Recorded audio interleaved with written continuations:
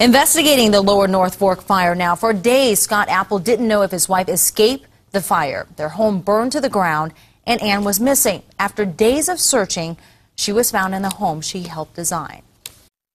A wonderful lady.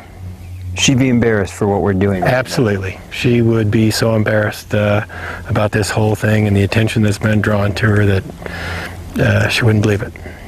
Just, I don't have anything that records her voice or, nothing. It's just hard to imagine. It really is. And it's all just swept away in a moment of time, and there's nothing you can do about it. Scott Appel has spent the last few weeks talking with 7 News reporter Marshall Zelinger. The fire took everything. Tonight at 10 on 7 News, Scott reveals the one and only thing he has left of his wife and how she would not want her story to be told. You'll hear it from Scott Appel tonight on 7 News at 10.